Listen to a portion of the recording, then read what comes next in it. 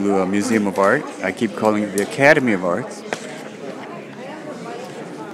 Got some people kind of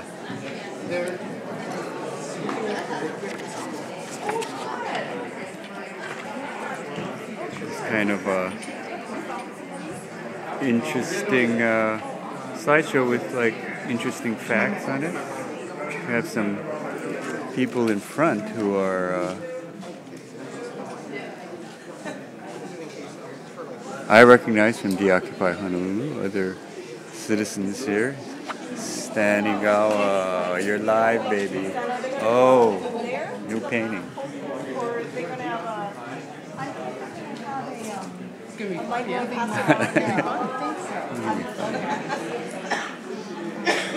This is about art.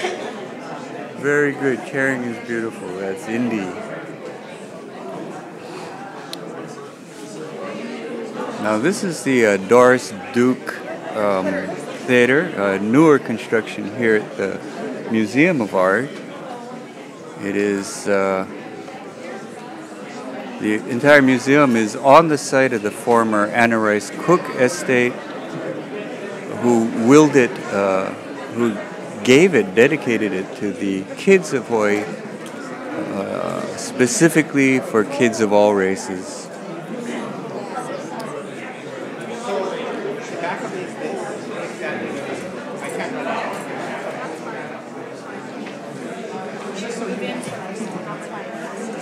So that is the agenda for tonight. It says intro 1, 2, Mayor. We're awaiting the arrival of Mayor Caldwell, new mayor, elected in August of last year, took office in January. See a lot of interest with Thomas Square. It's just historically incredibly important. I'm going to back up so we can get a view here.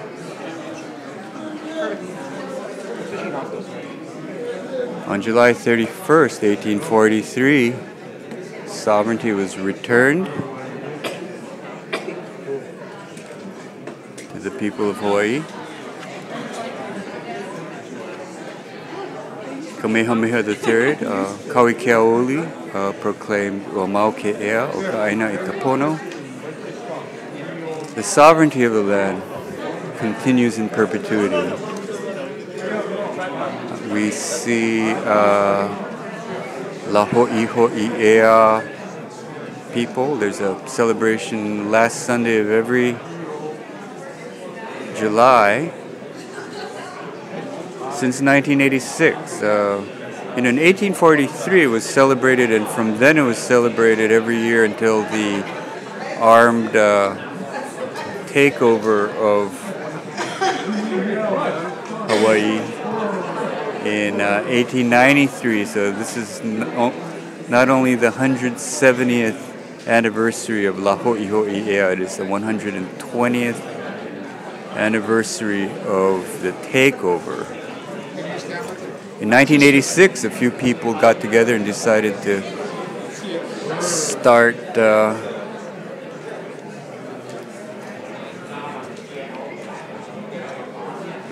celebrating La Ho'i Ea again. And that was Kekuni Blaisdell and Haunani K. Trask and Mililani Trask and a bunch of others. In 1986, every year since then.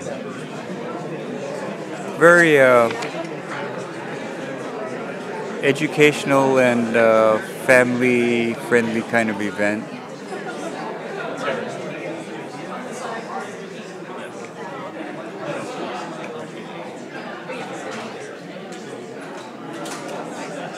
Our bandwidth is courtesy the Honolulu Museum of Art.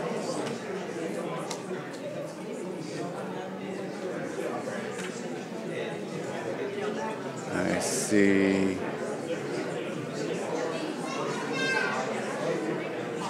park users here from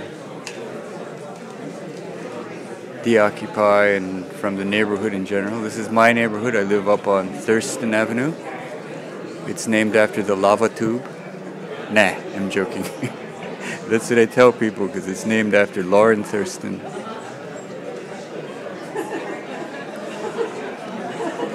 Lauren Thurston was one of the head people in the takeover in 1893. His grandson is a trustee of the Honolulu Museum of Arts, Thurston Twigsmith. So. On the other hand, I am a subscribing member and I support the arts.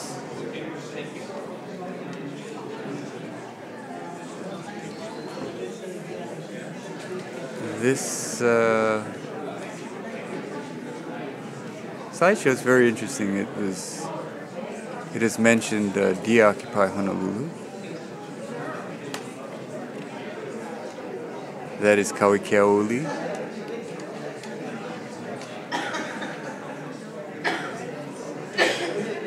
It's named Thomas Square after Admiral Thomas, who returned sovereignty to the Hawaiian people, the nation of Hawaii. There was a big party after that happened up in Nuuanu.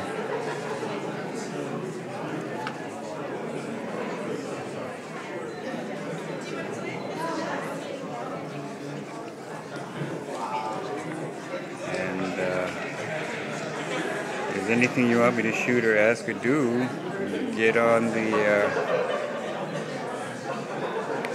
keypad and you can ask.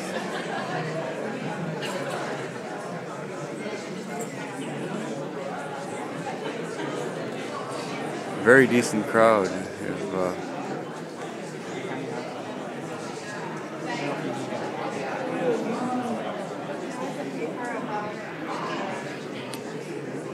The deOccupy group has taken a lot of flack for what people say is creating a mess, but they've also been subject to 70 police raids and any efforts in keeping organized and clean or even growing plants, even in bucket gardens, has met with immediate seizure of property.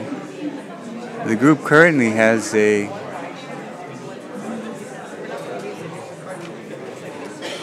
case in federal court, federal district, 9th District Court, where there will be a stipulation on the conditions of their injunction, and that'll be announced Friday.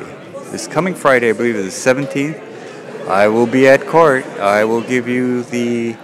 I can't live stream from inside the court, but I can certainly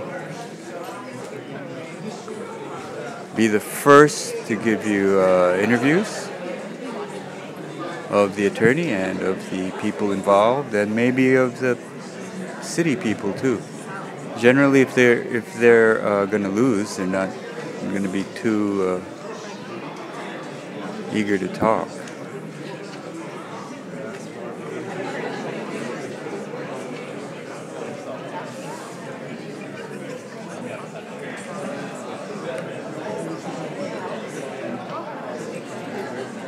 Scheduled to begin at 5:30, which is in 1 minute. I thought we had passed 5:30. Really good crowd here.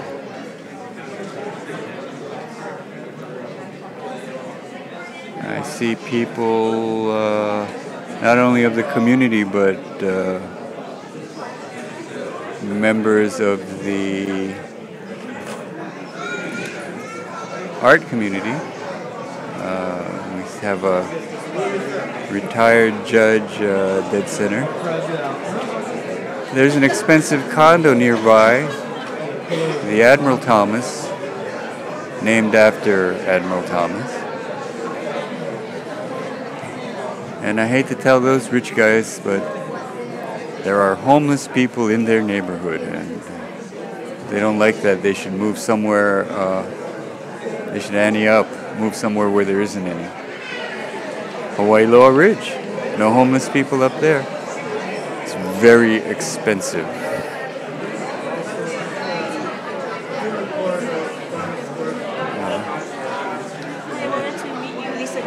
Oh, hi! You're the one. You do the right. Did you get my Facebook? Did you get the? I got the. I did. Okay. Thank you so much. I'm getting great bandwidth. That's Lisa Griffith of the Academy of Arts, actually now known as the Museum of Arts. I asked for a Wi-Fi connection and I got one. Of course, I am a subscribing member, so I think they would have given it to me anyway. Sitting down on the stage is Stephan Jost. I don't know if I'm pronouncing his name correctly. We'll find out. He's the newish director of what used to be the Academy of Arts, and then took over, I guess, a couple years ago, changed the name to Museum of Arts. I'm sure that required some kind of board action. His predecessor had blown a lot of money on expensive extravaganzas, and those went away, and a lot of shows, exhibitions highlighting local artists, which is good. A lot of the ukiyo-e exhibits. The museum has one of the best collections of ukiyo-e prints from the Michener, James Michener collection. Michener wrote the historical novel Hawaii, and that was a bestseller. He decided he was going to buy a big old house in Kahala. This must have been in the 50s. At that time, there were still neighborhood covenants that allowed limitation on ethnicities, and Michener was married to a Japanese woman, and they said, "Bro, you can't move in." So he left. And that was when I was a kid. It was only when I was a kid that those kinds of covenants were struck down. First in Hawaii, and then later for the rest of the nation through the Civil Rights Acts of 1964 and 1968. You can imagine that kind of law in Hawaii. I see Laulani Tio.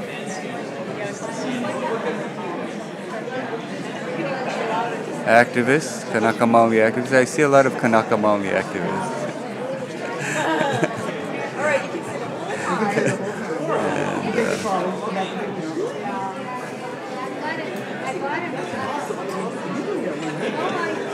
Very well known. There is, I'll give you the name drop. Okay, that is Ikaika Hussey, who's the publisher of the Hawaii Independent. And in the suit, the man in the suit is Mayor Caldwell.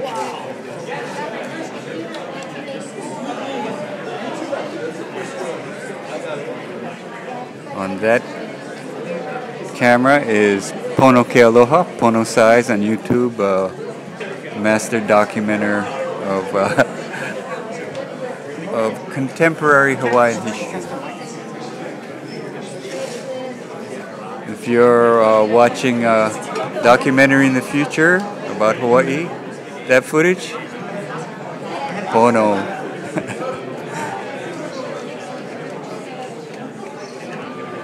Stephan Jost is now talking to the mayor. This is a big crowd. In the back is Ili Malong, who helped organize last year's La Ho'iho'i'ea, and is one of the members of the University of Hawaii activist group called Haumana.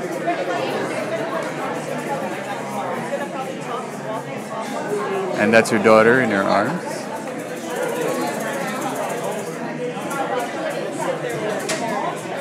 And if you're watching from the mainland, you'll see pretty good ethnic mix.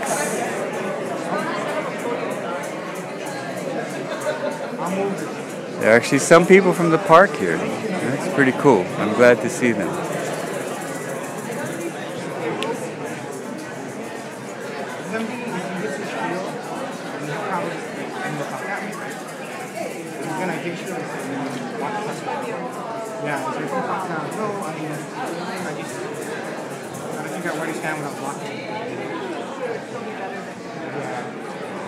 The whole front row looks like deOccupy people with signs. Behind there taking pictures, Shuzo Okamoto, I think. He's the official photographer for... If we can get comfortable and grab some seats, that would be great. We'll be starting in about 2 minutes, so just grab a seat, make yourself comfortable.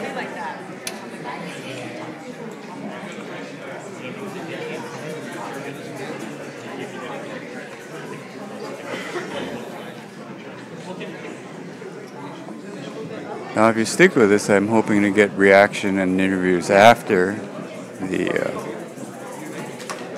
For people with signs in the back there, if you stand against this wall, more people will see it.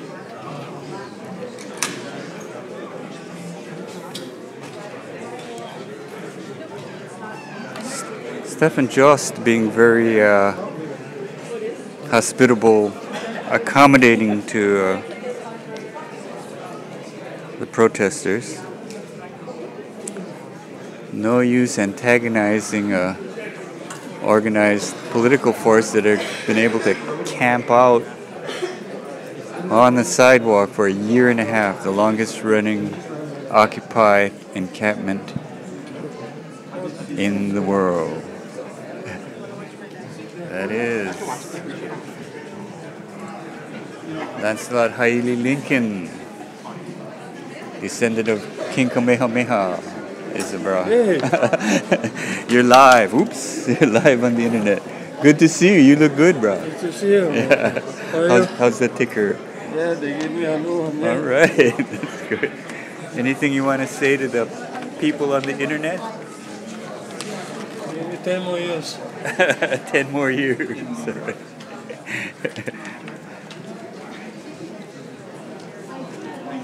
Aloha, I just want to welcome everybody here. My name is Stephan Jost. I'm the director here. Stephan is what everybody calls me here. And I just want to welcome you here to the theater. The way tonight's going to work is I'm going to do a brief introduction.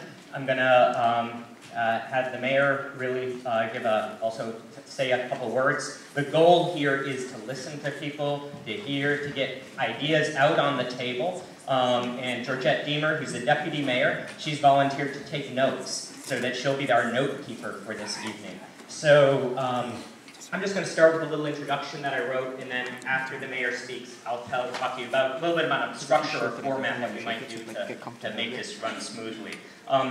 This is about Thomas Square. In 1843, the property that is today known as Thomas Square was named in honor of Admiral Thomas by King Kamehameha III. It was dedicated by him as a public park in the memory of the restoration of the Hawaiian Kingdom. That's a really important baseline. The park has a rich history. Some of it has been shown on the slides here this evening, but I'm quite confident that I am not the person to tell that history, and this institution, the museum, is not the institution to tell the history of the park. Indeed, the park was around for 80 years by the time this museum was founded. It seems to me that there's many other organizations and people, particularly the Native Hawaiian community, who will be much more suited to be able to talk about that history and to frame that history for everybody. It's clear that the park is one of the most important historical places in Honolulu. The park has served many uses and gone through many periods of decline and rebirth. This is not the first time the community has got together and decided to do something to improve the park. The royal family took great interest in the park in the 19th century, and it seems that contemporary society at times has fallen way short of that. Today, the park is owned by the state of Hawaii, and it's administered by the city. I'm pleased that the governor and the mayor are interested in greater investment in the park. I hope that all interested parties here are interested in developing a vision for the future of Thomas Square for the long term. Not for next year, not for the next 30 days, but really, what do we want this park to be for our kids or our grandkids, etc. Let's all remember that the park was given by a king and dedicated as a public park in the memory of the restoration of the Hawaiian Kingdom. again, very, very important key historical thing, perspective to look at. I'm going to just go right into introduce the mayor of the City and County of Honolulu, Kirk Feldman.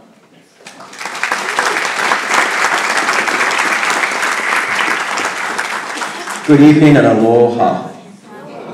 Yeah, I've come here many times to see different types of films, from surf films to gay, lesbian, transgendered films to French cinema, and tonight we have an audience comprised of the people of the City and County of Honolulu talking about our most historic park. It really is smack dab in the middle of our city.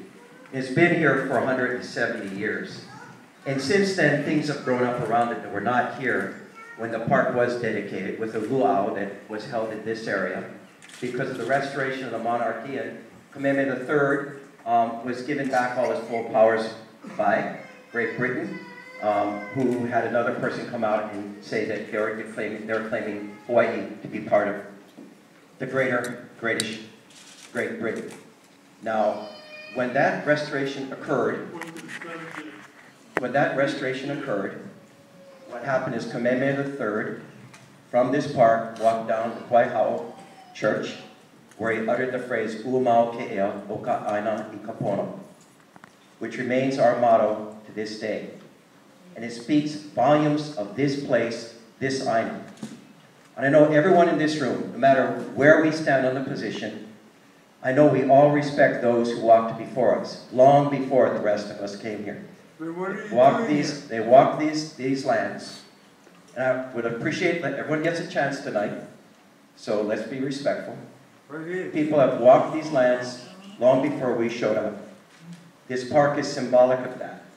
And I think that great ideas can come out of a group like this to make this park live again, to speak the history of this place and its people.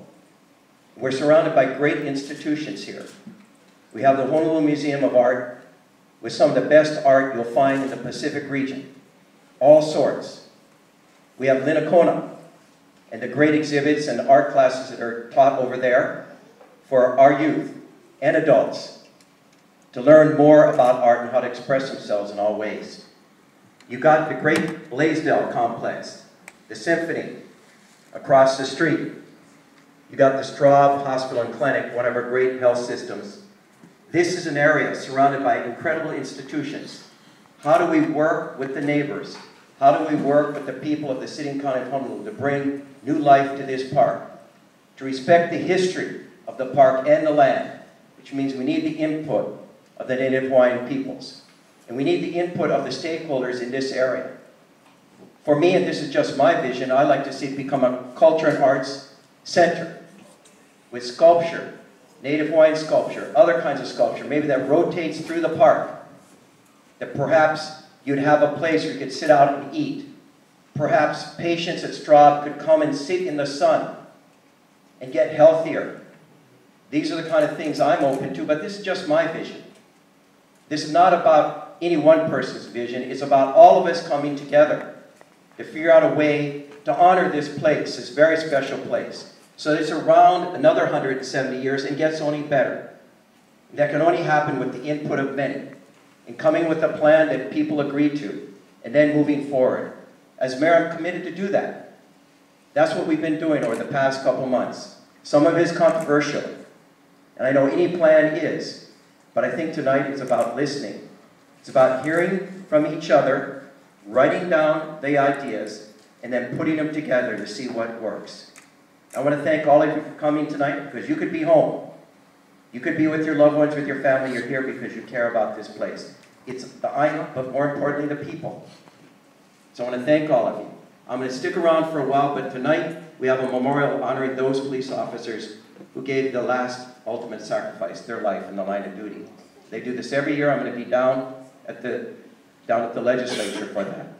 So I'm going to be here until a little after 6. I want to hear what you have to say, and of course I'll be anxious to read everything that's put together. I want to thank the Honolulu Museum of Art and Stephan for helping put this together, and recognize, don't beat up on the Honolulu Museum of Art or Stephan.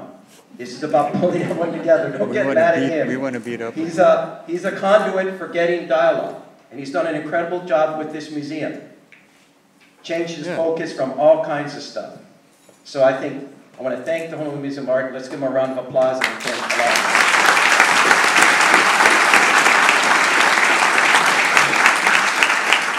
So this evening, the way we're going to do it is that we're going to have basically an open mic. I've got a mic here. I'm going to walk around, hand the mic to somebody. They get to chat. We aim to keep comments. Please keep your comments to a minute. We're going to have somebody up here with a bell. They'll ring a bell after a minute. And after 2 minutes, they'll start to really ring the bell. Okay? So I get it. It's sometimes hard to focus. So really just stop and think. If you're going to speak, and I hope you do, just pick up the key points that you want to say, that you want to communicate.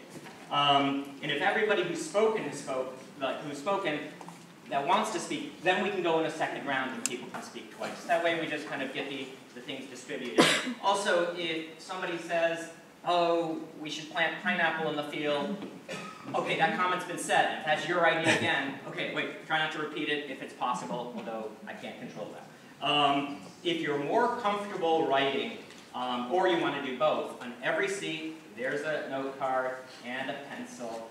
Write what you want to write. Sign it is better, but you don't have to. And on the way out, there's a basket. Put the cards in the basket, and what we'll do, the museum will translate, write it down, transcribe it, and we'll put it on the Future of Thomas Square website so everybody can see. So if the mayor's not here, you want to have him see it, put it there. Just get the ideas out there. Small ideas aren't bad. Sometimes they're the seed of kind of the best things moving forward. As people speak, Georgette Deemer, Deputy Mayor, is going to be writing just basic themes, big themes that hopefully we can develop kind of a sense of, here are the 10 things people really care about, or the 50 things people really care about. At 6:50, we're going to stop the conversation, just because I said we'd go till 7, and maybe spend 10 minutes talking about next steps. What are the next steps? You get a couple hundred people together. Thank you again for coming. It's really important. And then we might want to think about next steps. Social media is a great tool, but not everybody's on it. So, and maybe kind of feedback a little bit, what's the museum's role in this, if any. Before I start, I need a volunteer with a watch with a second hand on it. And their job is to sit right here and ring a bell. Any volunteers? Anybody? Anybody got a watch with a second hand? Does the cell phone work? Yeah, sure. A cell phone's fine. Yeah. Do you want to be the person? Yeah, you can go by. What's that? Sit right here with the bell? Yeah, you can bring your sign too. Standing go. When she rings the bell, That is standing go. So that way, just after a minute, just ring the bell once, and after 2 minutes, start ringing a lot. After 3 minutes, She's also facilitated discussions in General Assemblies at deOccupy. And you can test it on me. I'm going to read my statement first for a minute. All right, give me 1 second. I'm going to actually just go, we'll pick something random. A bunch of people are trying to signal me, like, let me talk first. So, you got it? You want to use mine? No, I'm just, sorry, my technology's. Okay. If you have one, I'll use it. There you go. Okay. Oh, you found it fast. Yeah, you got it. Thank God for asking. Yeah. Okay, so my minute. I'll start now. My role I'm playing today is director of the museum. I'll be direct. We have 3 goals. These are 3 institutional goals. 1 is to have a park that's well maintained and that does justice to the history of the park. 2, as a museum, we hope that art will be included in the vision for the park, but I don't yet have a sense that there's a community consensus that that's the right thing. It may be or may not be the right thing. And 3, here's a little secret agenda. We also hope that there's a master plan for parking for the entire area. Ideally, we would like parking to be centralized at Blaisdell, and then have people, guests to the museum, walk across the park. Of course, the city has a lot to say about parking, but ideally, the guests would learn about the historic importance of the park while they walk through a beautiful, safe, well-maintained park. That's what I hope for. How did I do it? 48 seconds. 48 seconds. Okay, great. So we'll just randomly start here. You want to go first? Yes. Okay. Okay, to have a planning meeting after a plan has been instituted does not show that you care to listen to the people's input, the people that you supposedly, this is their call. Does not show that you really want to represent your constituents. You've already begun some sort of plan by displacing houseless people and protesters from both sides of Thomas Square, one with planters and the south side with just caution tape and signs that are doing nothing but blocking pedestrian traffic. You barely squeeze those planters in under ADA regulations.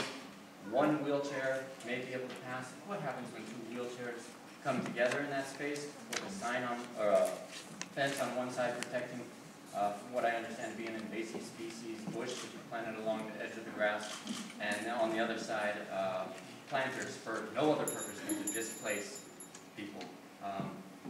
What you've done, not cool. I don't see any aloha in your action whatsoever, and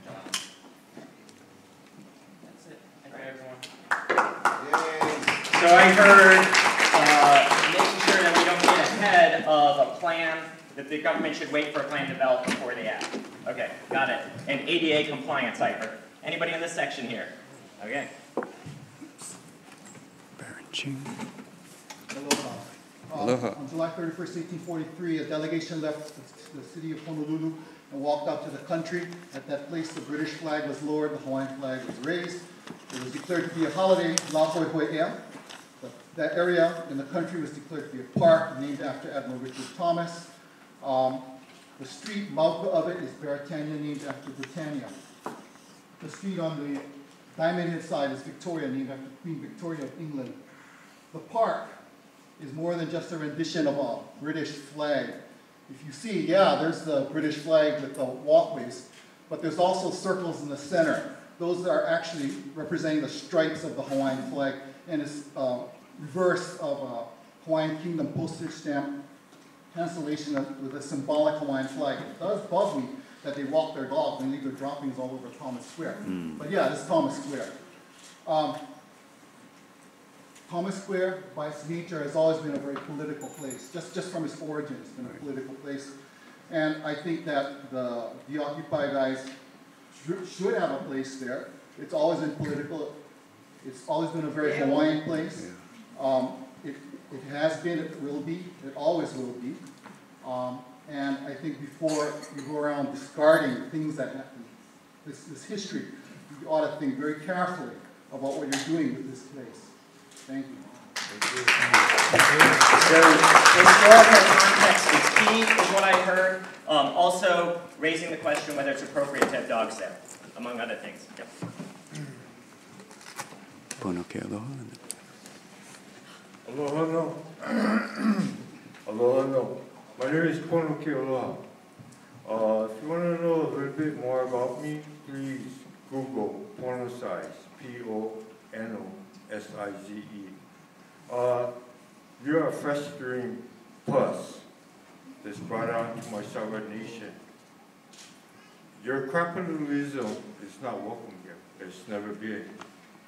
What you represent is globalization, New World Order, and a fucking bunch of bullshit.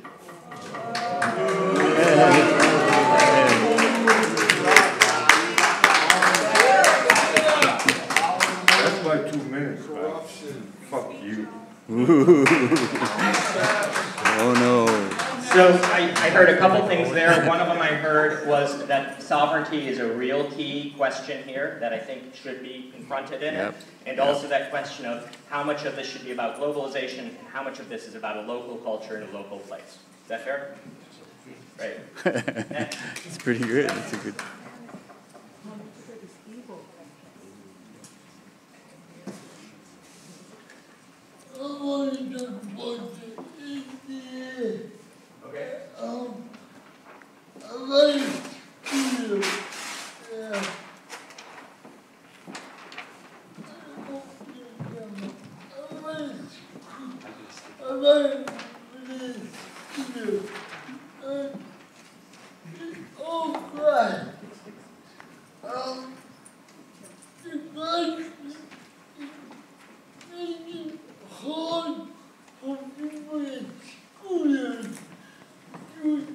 Okay.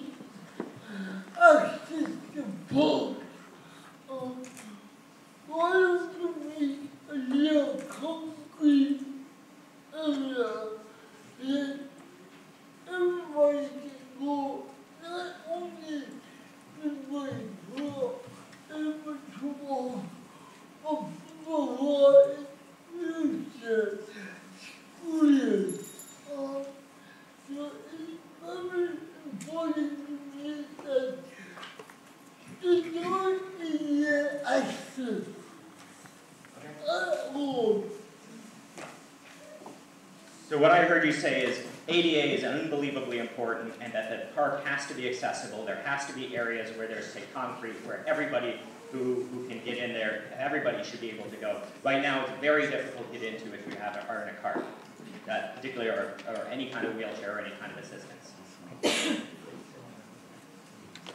Larry Geller, Yeah, it's actually difficult for an ambulance to get in. If there should be a problem in that park, that those planters block the access to first responders. You can't get a gurney through that. And they put these planters down the entire length of the street. Before coming here, I measured the width. It was 48 inches at the beginning. I'm told that if you walk down there, it's 42 inches. This means wheelchairs cannot pass. The city is going to have to take those planters away. The question is there going to be legal fees that the taxpayers are going to have to pay before they do it. Now, those ficus trees are an invasive species, folks. We're talking about a park that has been around since the kingdom, and when they grow up, and they grow very quickly, their roots can crack a sidewalk. Right. So again, we're talking about taxpayers' money being spent. Now, look over there, $1 million on raids, and then compared to Mayor Caldwell's statement about housing the homeless. He's not putting in $1 million to house the homeless, 100 people, 75 people, whatever it is. He's already spent more on the raids, and there's a judge who's going to who's going to say something on Friday about whether or not the city has to stop what it's doing. And then there are going to be attorneys that are going to have to be paid. And then there's going to be a trial. When are we going to come to our senses? Why not just pull those planters out and house the homeless? Yes. Provide services. So what I heard you say is there's an issue with the current strategy of landscaping. It's a nice way of putting it. And that there's also, I heard something about invasive species and indigenous species. I think that's a totally interesting, valid conversation. I'm going to keep on going back here for the sense of just moving the audience around. My name's Walter Belinsky Jr., and I'm tired of seeing a shanty town. We don't want a shanty town. This is Hawaii. Respect the land. Respect the people of Hawaii. So Hawaii's only for rich people, huh? It's only for white people, it's only for rich people. So what I heard you say is you don't particularly think that it should be a place for people who do not have houses to spend the evening or the night. I'm saying that they shouldn't have things looking like shanty towns. Okay, so we should have it very nice, well-kept, organized. So right at this point, I want to say that, again, the idea here is ideas for the future of Thomas Square. This may be part of that conversation, but let's not go back to the issues too much. No, one other thing. Oh, that's No. it's not a dialogue. Nope. Got to move on to the next one. It's a hard one. Hi, my name is Jackie with the Humane Society. 40% of Oahu's homes have dogs. That's more than 250,000 dogs that share our homes and families. And it's our greatest hope that Thomas Square remains pet-friendly, as a wonderful place for people who are confined in apartments and whatnot to be able to have a place to go outside and enjoy the parks and outdoors with their animals and their family members. Thank you. Well, I heard that the pet-friendly aspect of Thomas Square is something that should be preserved. Any comments back here? Nobody? Yeah. Hi, my name is Jack James. I see Thomas Square, I see the promenade at the beginning as having art. I see it as a beautiful area. I think I have a concern as to how many people can get into the park, but I see it as being used by many people.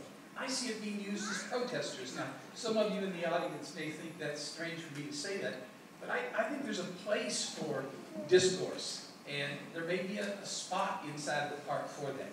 I don't think the park should be used as a place of residence for anyone. I think it ought to be clean. It ought to have use for everybody, but it should attract everybody. It should have art. It may even want to have a cafe in the center, something to draw you to the center. I think the mayor or somebody mentioned that Straw Clinic could use it for their ambulatory people. Wouldn't that be wonderful that patients could get out of the hospital and use Thomas Square for an hour or so during the course of the day? I think that would be wonderful. So the park should be more inclusive than exclusive, but it's not a residence. So I heard that we really have to think about this, about many different constituencies using it. It has to be a beautiful place, but also that political protest is an appropriate function, one of the functions of a park. Exactly. Thank you. My name is Roland Lloyd.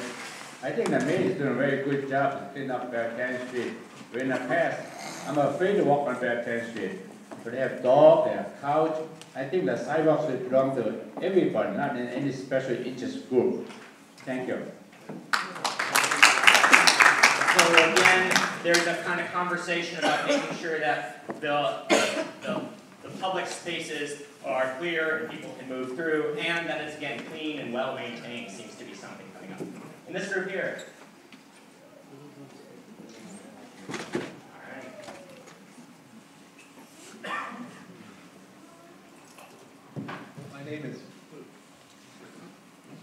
My name is Sam Mitchell. I'm a member of the neighborhood board in this area.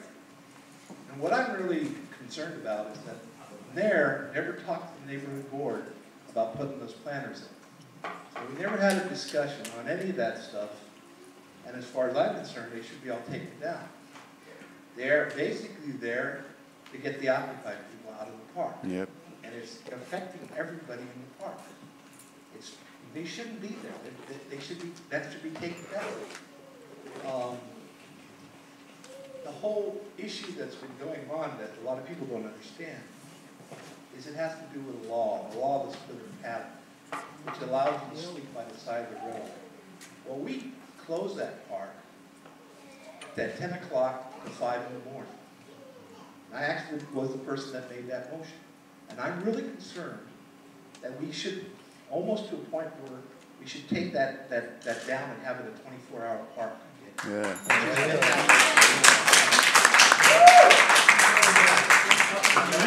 And the reason I say that is the law of the split pattern allows you to sleep by the side of the road, and that's why people are on the sidewalks.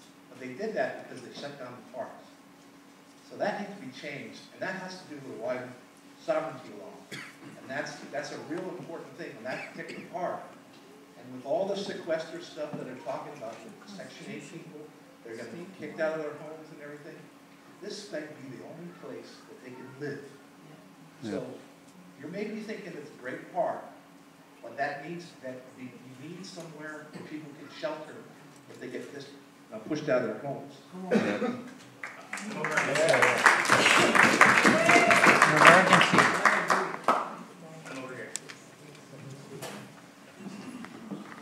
That was Sam So Mitchell, I heard neighborhood board that member. a 24-hour park where people can have respect if they're homeless is perhaps an appropriate thing. What I also heard right at the beginning was that you're from the neighborhood board. And I think that one thing that's really key, if change is going to happen, all levels of governance need to kind of engage, and also other systems, private organizations, etc. So back in this group, do we have anybody?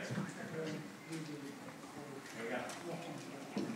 Before the mayor leaves, my name is Labaka. We made claims that the state owns the land. Where does it say that they own the land? Is it by bullyism or militarism? Because we have Elodi as a Kanaka Maui, not as a Hawaiian or a native Hawaiian, as a Kanaka Maui. We're the ones with the standing here. And that park has a history, the restoration of the Hawaiian Kingdom. Why the hell is the illegal occupier still here? Restore the Hawaiian Kingdom.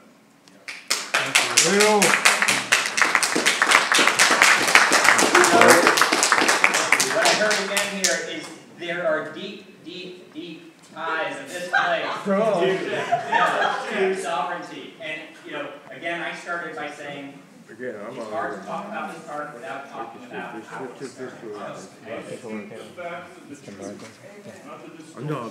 has to do with truth. And for anyone that is of Hawaii and enjoys the opportunity to be blessed by those that are of this people in the universe, is knowing how blessed a spot this is.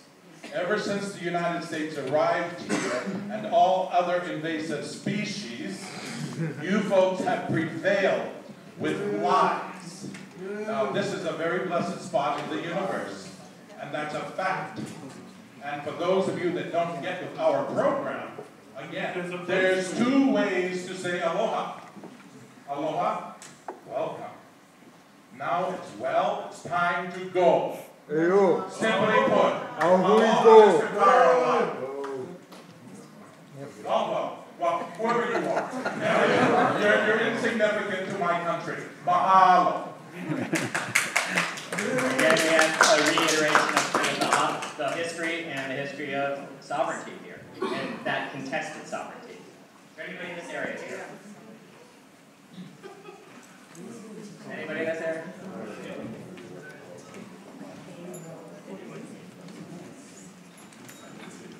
Kirk, I worked on your campaign both times, and I voted for you, and I'm glad you got in. So I feel I have the right to talk to you. I think it is despicable that in this day and age, we spend millions of dollars to beautify our parks while we have such a plethora of homeless with nowhere to go. I have used Thomas Square Park for a number of years to bring my chihuahuas to play, and yes, there were and are homeless there. They have never bothered me. So I ask you that before you spend millions of dollars on beautification, resolve the increasing homeless problem. Other states have done it, and the first step is to pass a homeless Bill of Rights like California. Thank you. These are 10 copies I have here of a simple problem and resolutions to the resolution to the problems, and I hope you take it to heart. I am in favor of beautification. I will even help you do it, but not at the expense of human and civil rights and the eviction of the homeless without providing them alternate, safe, and suitable lives. Thank you for your consideration. Amen.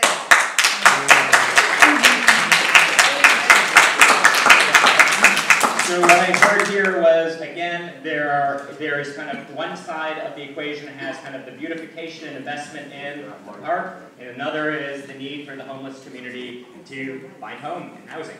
And also what was brought up was the idea of the civil, basically a bill of rights for people who don't have homes.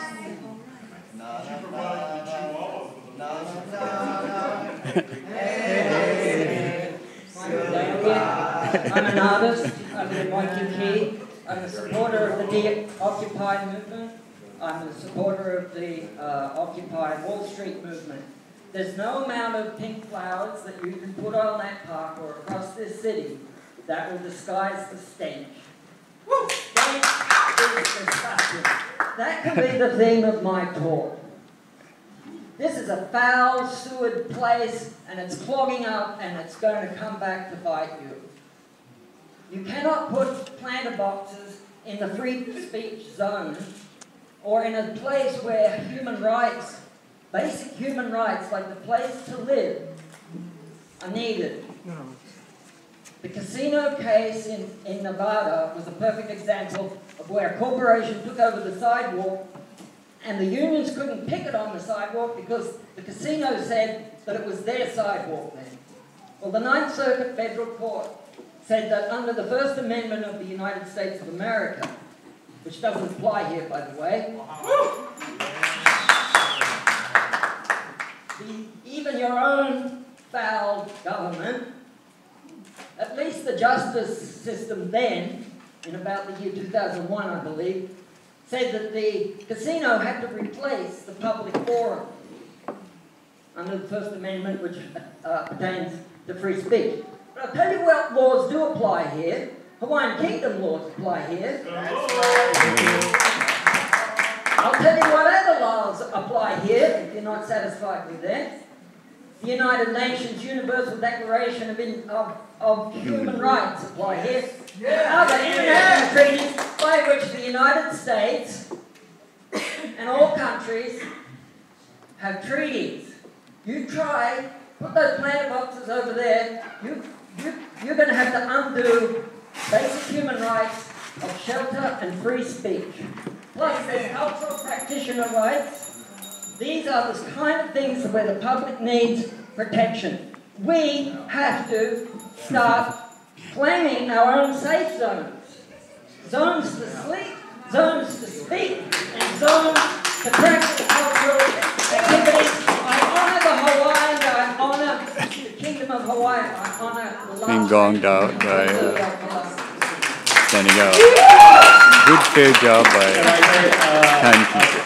A whole bunch of things here, including the question of sovereignty again, what laws, what are the rules of the conversation that kind of come up. Those are some of them. Do we have other comments here? Any more live? Come on now. Anybody else want to speak here? There we go.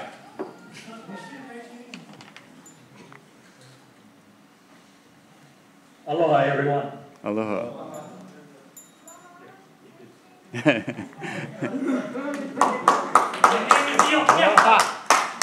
I invoke the rights of the kingdom law as a subject and as a royal guard. I do not answer to anybody outside of that. I am appalled by the continued actions and desecration of Hawaii and Kanaka from all haole and the few Kanaka that sit on the fence to continually destroy Hawaii's historical and cultural values for the interest of financial gain and benefit, and disregard the host culture's traditional and customary rights and cultural practices. The question we must ask ourselves as people, what will we have done for Kanaka and people 7 generations after 7 generations thereafter and 7 generations after, that our children's children, 450 years from now, we would do well to remember the legacy is not just what we have been given, but what we have give or leave behind. Ua mau, e kia o ka aina I ka pono. It is not the life of the land. Again, I say it is not the life of the land. The real translation is, the sovereignty of the land is perpetuated in righteousness. Kamehameha III gave his kingdom to God. I don't see none of you as God. I don't see the state, city, and county as being God. Who are you to chastise these people? You make money off of their land, off of the Kanaka. 50% of it should go to the Kanaka. No.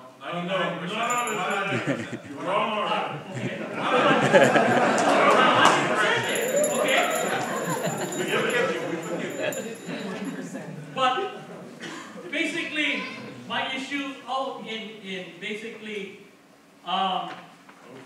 in 2011, they were the Thomas Square encampment for the deOccupy Honolulu.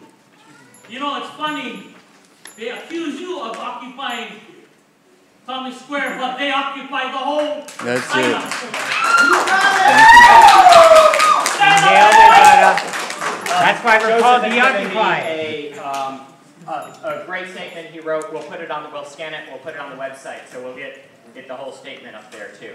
I do think there's many interesting things that were said there, particularly about cultural history and legacy, and how does the park tell the story of the place, but also what are we going to do today or in the next 5 years that will be remembered in 450 years? Is there a moment here where we can think about this, not necessarily in terms of planter boxes, but what are we going to do that will set up the conversation for many generations? I think there's an opportunity.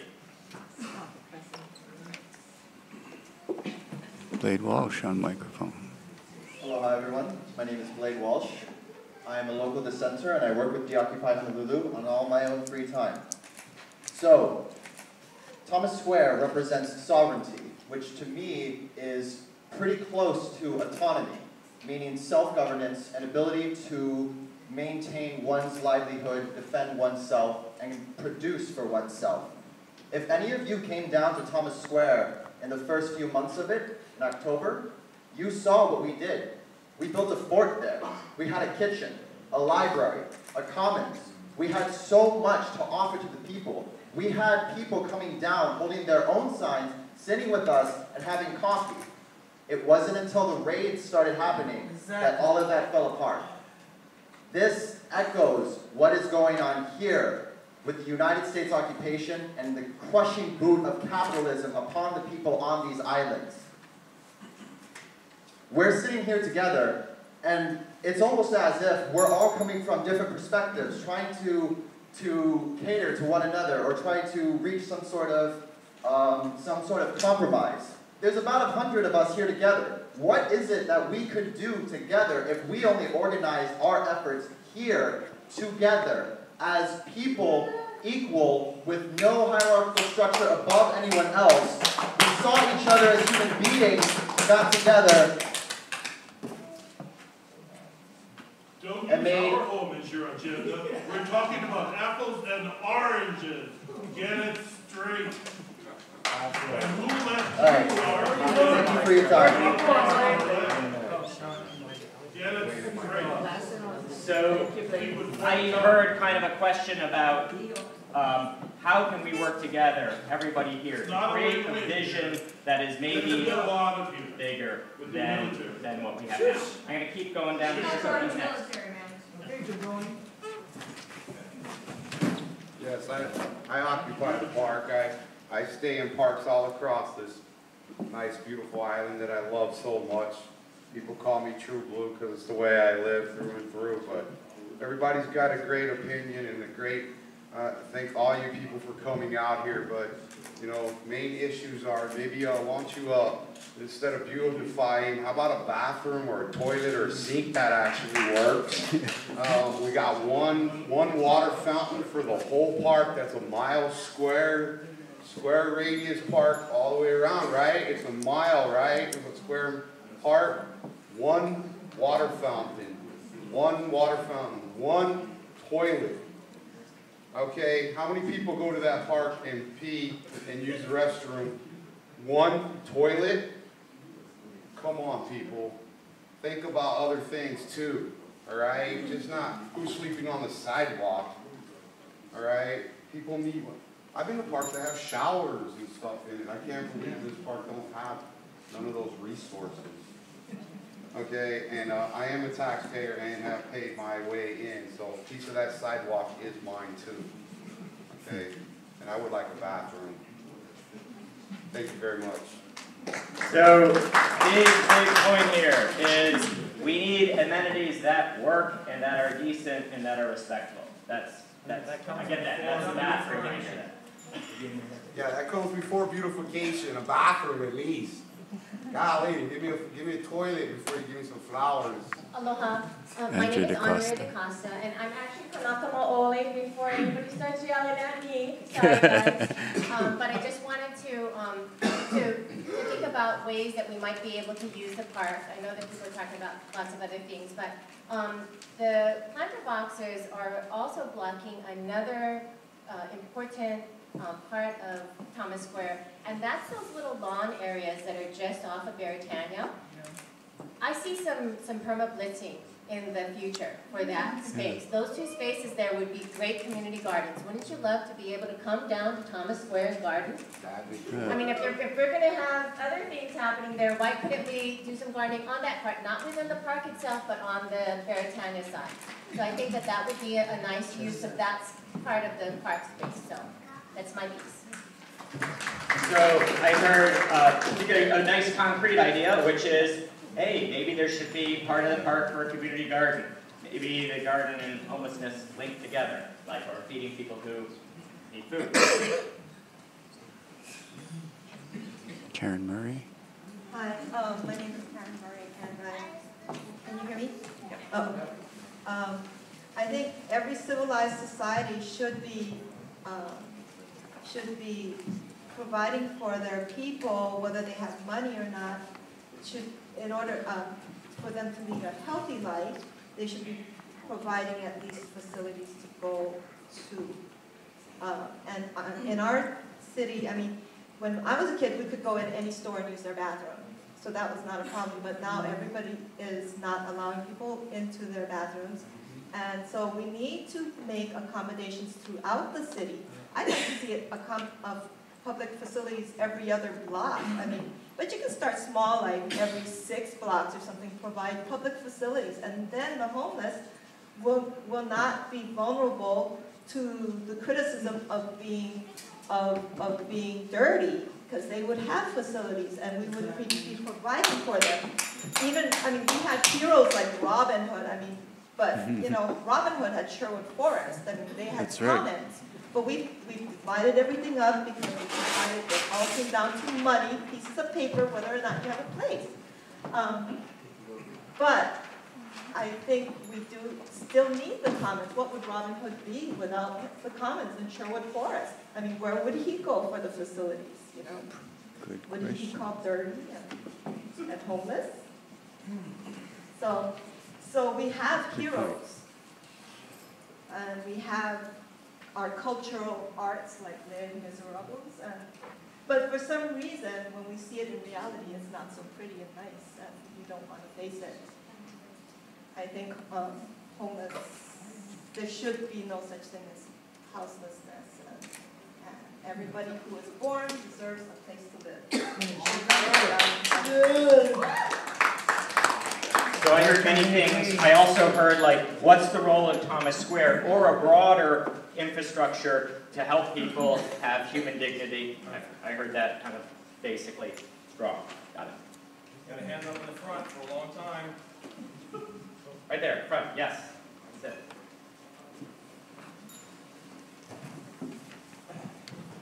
Hello, Bob. I was going to ask you, instead of having that Walgreens come in Walgreens, we should have that building tear down and make some space for the homeless people. And I don't think that we should have it there. We already have one next to, like, in 4th Street Mall area. And I think we should do a better thing for the homeless. Where's the money for Section 8 housing? They're using it on cleaning up the homeless, keep raiding and raids after raid. I don't think that's right. And I expect the Hawaiian does it back with the land. It's blessed. It's from God. And I think royalty should have royalty. The land is royalty to Hawaiians. I think we should leave that alone. We need to tear stuff down. Building buildings, we're not using the land. We should occupy that. And occupy that for more housing for Section 8. Stop wasting your money and taxpayers' money. Keep raiding, occupy, make it for housing. And that'll make no sense. I'll keep raiding after raiding and raiding over Kmart in ISS area. We need to make more housing. Thank you.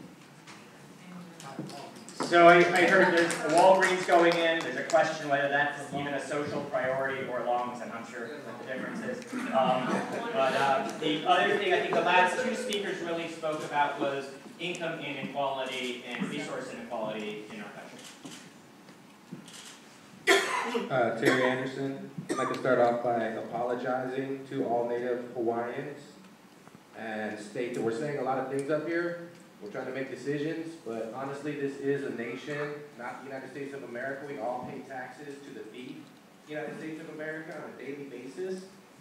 And maybe we should think about what we're doing. You know, maybe there's some haoles sleeping on the street because they have thought about what they're doing and they're not comfortable paying taxes and rent to the thief of a nation. So hopefully people will start thinking about sovereignty and let the Hawaiians make their own decisions. Yes, well, Kanakalau is a different. So I also heard about kind of, again, who's paying taxes and what are the benefits of it, and also to what degree should we be participating in the current system.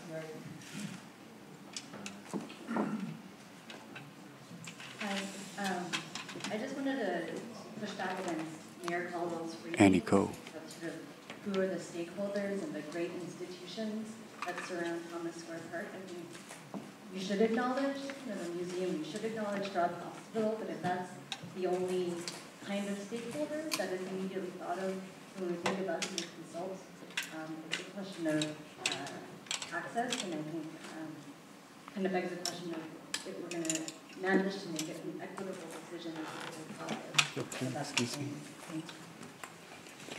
There's a really big question here is who are the stakeholders? Excuse me, let me... There's a full range of opinions in this room, but I do think that's something that we should all probably think about. I'm going to move around a little bit. I'd like to agree with the guy. One thing I have not heard is anything about rental costs. This is something that needs to be addressed, the high cost of rent in Hawaii. And I'm sorry if this offends the landowners. Actually, I'm not. But anyway, I think we need to look at rent control again as an issue. I know this came up once before, but it wasn't taken seriously. I think that's should be at least a root cause of some of the homelessness. Possibly some kind of a study group to determine if rents are in line, and if they're not, then we can do something about it.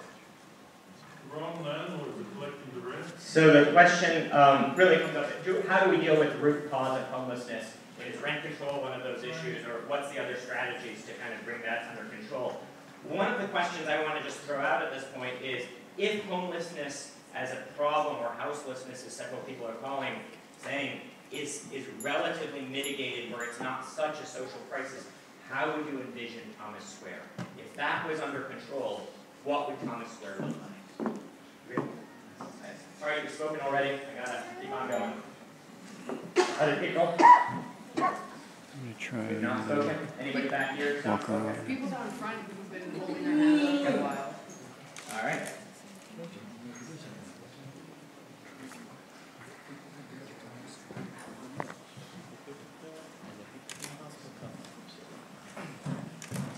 My name is D'Angelo McIntyre. I'm also involved with deOccupy Honolulu. And it keeps coming up because it's inevitable truth. But how can we talk about 1843 and not bring up 1893? Next steps? How about the USA give Hawaii back? That's what I would like to see for Thomas Square in the next few years, if you really want to respect the history of that place. And how about the city honor Kanawai Nomolohoi? And last but not least, I just want to make one thing very crystal clear. The city is blocking the sidewalk more than we ever did or want to. And speaking of that, the movement started in November 2011, and we were well out of the way. We were on a piece of concrete that was not bothering anybody. HPD on December 29, 2011, destroyed our original encampment and forced us to the sidewalk by direction of Sergeant Santos. And we've been there ever since. It's not our fault, it's their fucking fault. So, again, I heard the sovereignty question come up. I think that's come up a lot. Obviously, that's a key issue. Also, the homelessness, and then the interaction between individuals and the city and the state and rights, basically. Abuse of authority. I think if you guys really want to keep Thomas Square beautiful, you don't need to spend money to do it. Donate plants, plant it around the fountain to keep it color. Or if the city wants to spend money, they can spend it on cleaning up the restroom. That way it's more beautiful, but just let it be. Part of the comment was, we don't really need to spend that much money. If you want beautiful plants, plant a plant. If you want to clean up a restroom, clean up the restroom. What else would you say? Did I misphrase that? No, I'm sorry, I'm nervous, but okay. I think if people want to make it beautiful, just donate flowers and plant it around the fountain to give it color. You don't need to spend money on anything, like the stupid plants. How about guerrilla beautification? Anybody can do it, they just need to do it. All right. Okay, now we got suddenly a whole bunch of hands over here. Okay. No, I'd just like to address what we would like to see Thomas Square like if these other situations were remedied, resolved. I represent hundreds of responsible dog owners who are also registered voters in the state of Hawaii. And we put on many educational events every year. We show people what you can do with a dog, how it can be a better member of your family. This is a central area that needs to be kept as a green space. And again, letting the dog owner public be there, letting the plant people be there, letting the people who have fairs, craft fairs, and the powwow, all of those things are wonderful things that many people can say can come and see and learn, but the space has to be kept open to the general public, not commercialized. So the point is many different community groups use it. The key to the success of the space, you're saying, is that it's open, it's not commercial, and it's flexible. So whether it's a plant sale or dog owners, it works for them. Yes. So you're actually saying it's not that bad right now in terms of working for the dog community, for example. It's not. Okay, great. Other people here?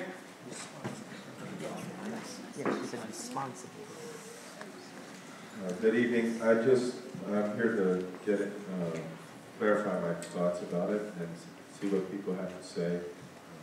Not really coming from one side or the other. In the nature of offering some ideas, I would say, is there a way that some people, not necessarily everybody that wants to, but some people could reside at the park in exchange for helping maintain the park, the restroom, the garden, the plants, keeping it litter-free, maybe providing history information. Hell yeah. Those kind of things. I know that presents legal kind of liability issues, but I hope in the spirit of cooperation that could be resolved. And then my other point is, whatever plans we do press forward, I hope the park remains accessible to people that are passing through on foot or on a bicycle or on wheelchair. So I heard two really great concrete things here. One is, could the possibility be that somebody who lives in the park helps maintain the park, right? So kind of a resident caretaker. And then the other was just the idea that people need to have access to the park and cross the park. I agree with that strongly. I think that if there's a reason for people to go across the park, parks need to be more active and alive.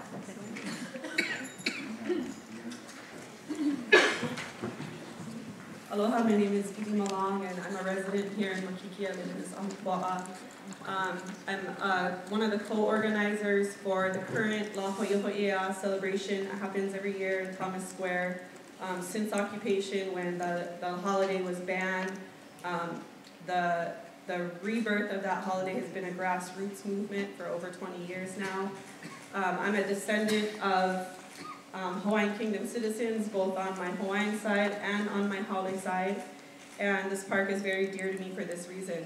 I understand that it's frustrating that we can't get past the issue of homelessness at this discussion on the future of Thomas Square, but it's because everybody in here knows that this is just a facade conversation to cover up the issue of the problem of homelessness and the problem of the way that the city and county of Honolulu deals with the issue. So it's embarrassing. Above Kanaka Maoli, I'm a conscientious human being, and I feel ashamed. I was raised in the diaspora in Seattle. I feel ashamed of the way that this city treats homeless people. I must keep in mind that deOccupy, they're cool cats. I met them, I talked with them, go talk to them. They're not harmful, they're not desecrating anything. But they're not the only homeless people in Hawaii. Lots of Kanaka Maoli are homeless too, and others. Homelessness, Thomas Square is a symbol of sovereignty. Homelessness is a symptom of occupation, okay? So, that's why we can't get past this conversation. That's really what this discussion is all about.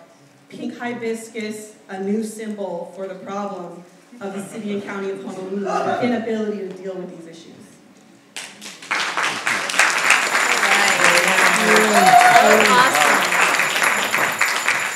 So again, I heard issues of homelessness. The point was bringing out, like, this is representing something much bigger. And also, the question is how the park serves the big the restoration day. What does that look like? Covering up the real issue. Exactly. I think that one thing that's important to remember is that the Restoration Day, as you say, is not just a Restoration Day. It's very, very important to understand the reason for what was proclaimed there. Ua mau ke ea o ka aina I ka pono. Ua mau ke ea o ka aina I ka pono. Ua mau, to go on forever. Ke ea. Ea is the life breath of sovereignty that is in every single person, and especially comes from the Aina through those who have that connection with the Aina. And particularly for our Hawaii, which is an independent nation under a colonial occupation. In order for anything to be pono, right? Wamau ke ea o ka aina, the aina, which gives us the ea, ika pono. In order to be pono, we must do what is right. The reason that that famous phrase was uttered at Thomas Square is because the British, at that moment, after having done something heva, after having done something wrong, they did what was pono. They returned the sovereignty to the people. They returned the sovereignty to Hawaii. The United States, thus far, has not done so. The city and county, as part of the United States, I appreciate the effort to make a nice place for the people. But without ea, there is no pono. Without ea, there is no pono. And without pono, there is no real beauty. Without pono, this means nothing. So the first step that the city and county needs to do, and I want to make sure that this is in the record, I want to see it in the record. The city needs to acknowledge, the city and county of Honolulu needs to acknowledge its participation in the illegal occupation of Hawaii and the human rights of all people.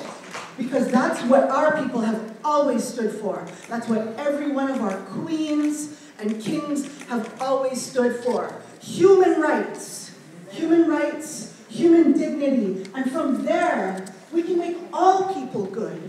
All people can live together in aloha, in pono, and in ea.